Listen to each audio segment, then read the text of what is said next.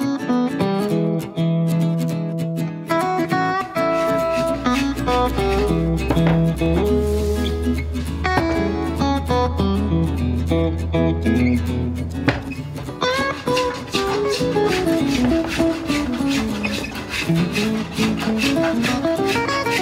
I'm Steve. Hey, this is Wonderful World of Woodworking for Carbatec. Those that know me, I'm not the tidiest person around the workshop by any means, but I have found it is most advantageous to be at least a bit organised when you're doing these pours.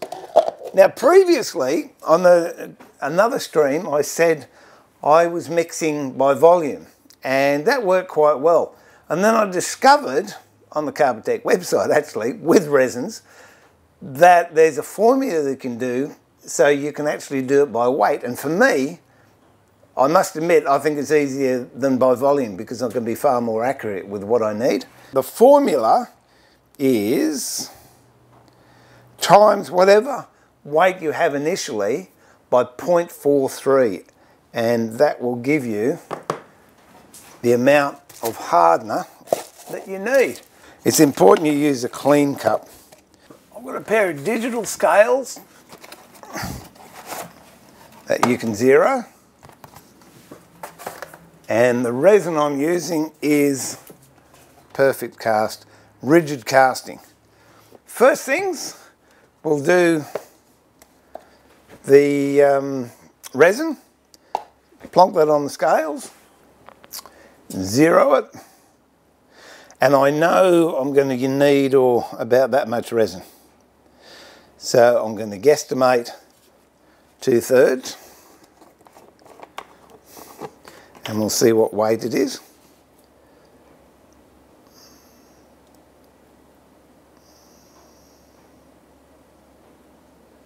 Okay, it's 136 grams. So to find out how much hardener I need, I'll go 136 times 0.43. That gives me 58.48. So 58.48. So I tare weight that, bring it back to zero. And then with the hardener, I just pour in until I get 58 grams in there, 58 or 59 grams. Pour it in slowly. Two things: one, you don't get bubbles, and secondly, you can be more accurate. Okay, I'm just a couple of grams over on that, but it's close enough. I'll put this out of the way. Now to stir it, I've made up these little stirrers that fit into my drill. This is the stage I'm actually going to go and put gloves on. Whoops! Just got these disposable gloves from the hardware shop. When you get them, make sure you get a size that fits.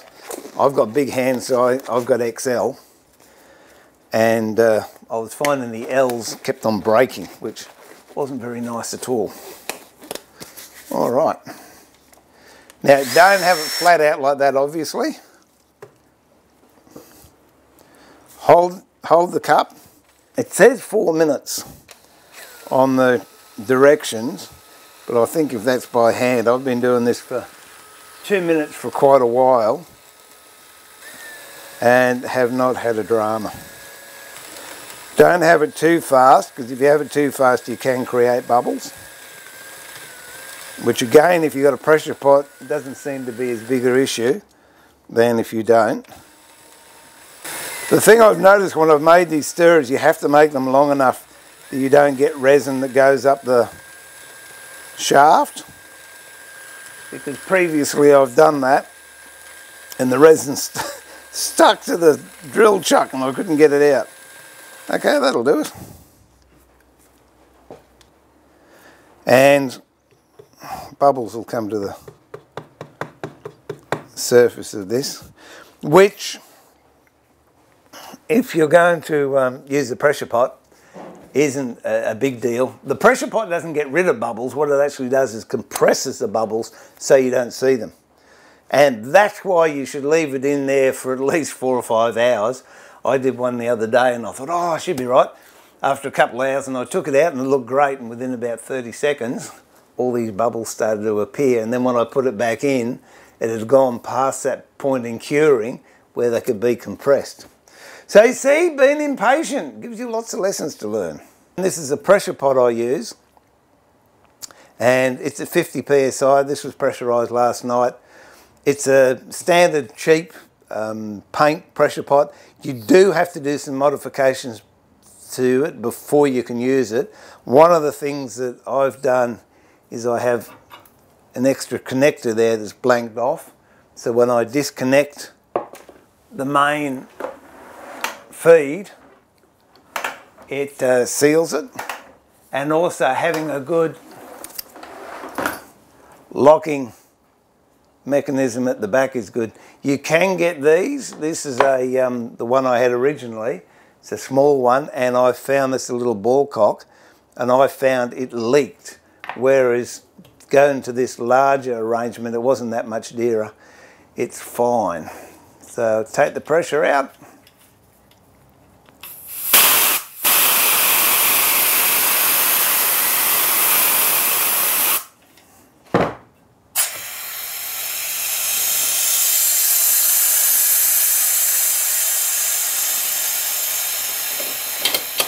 And once the pressure's gone, undo the lid.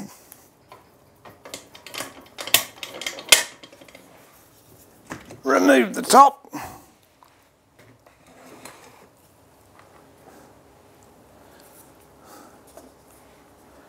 And there I have 2 that were done the other day. So, what to do with these? Well, I'll show you that in a minute. Now we're just going to pour this in. This has got some bubbles. It's starting to heat up a bit. So I'm just going to wave a heat gun over it. And the bubbles just disappear. Gone. See that? And gently pour this over what we're doing, and the slower you pour it, the less chance you're going to have of getting bubbles. And it's looking pretty clear. You can see a bubble coming up there. So we'll just hit that with the heat gun. And I just spilt it on my hand. That's why you wear gloves. All right, let's go and put this into the pressure pot. What I've done to mine is I've got a flat ice cream container on the bottom of a bucket, which I've slipped in there, which then allows me to pull it out and clean it if I have to. And it's also got a flat bottom, whereas if you look in there, it's got a rounded bottom. And sometimes it's hard to have things to sit flat. Gently put it in. Make sure when you put your top on that your rubber seal is sealed all the way around and it hasn't come away from the edge. If it does, that's when it'll lose pressure. Pop it on there.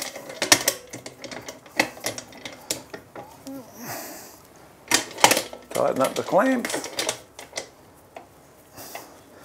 I do them opposite each other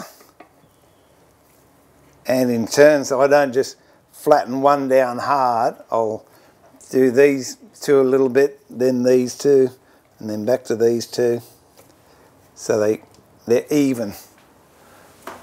Airline. I have the stopcock off. Put the airline on. Then open up the drain cock. Not hard, slowly, because all that air is going to rush in and it can knock your job over if you let it go in too hard. I'll bring that up to between 40 and 50 psi. See what it wants to do. That's going to be close enough. That's 48. For the purpose of filming, that will do. So now I shut it off, remove the air, put my blower back on, and that blanked off one I just put over there as a protection. Now I'll leave that for, I don't know, maybe till 6 o'clock tonight, or maybe till tomorrow, it doesn't matter. We're all finished. I'll take these gloves off. Your hands feel as if the resin's on there because it's all horrible and slimy and yuck. But when you take the gloves off, they have been totally protected.